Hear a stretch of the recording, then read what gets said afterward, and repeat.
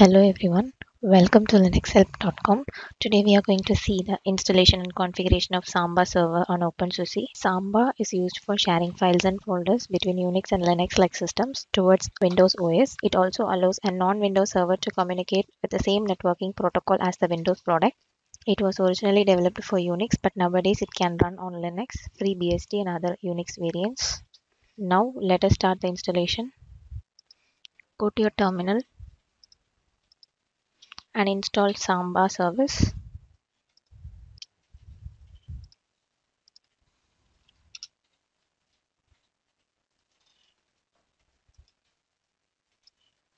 After the installation, go to the configuration file of Samba and open the configuration file.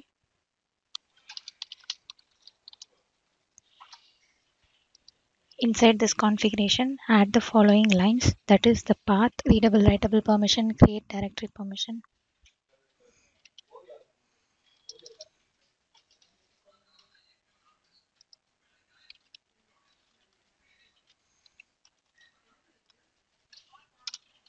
Here I have provided the path, that is my directory path, writable permission, browsable permission, guest permission.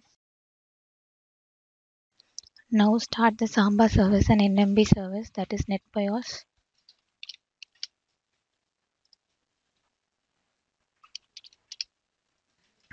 By default, OpenSUSE has firewall services. Just enable the Samba service inside your firewall configuration.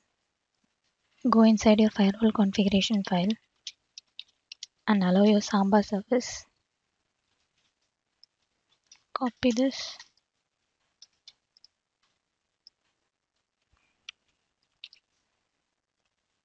Now save the changes. Then go inside the YAST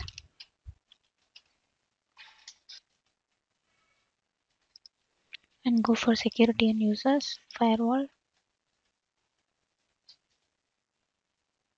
Go for allowed services. Click this and add next. Give finish.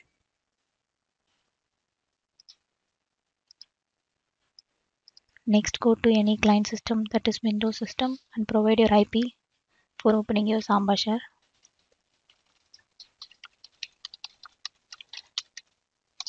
And the directories present inside the home/user is available here. Here you can see my share, which I created in Samba configuration file, and the directories present inside this is visible here. Now I'm going to create a text file inside that particular directory path. For that, go to your server side.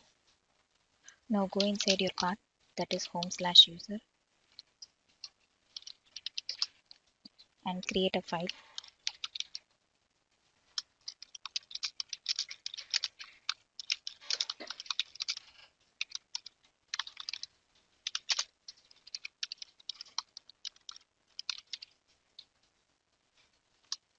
Save your file and restart your Samba and NMB service.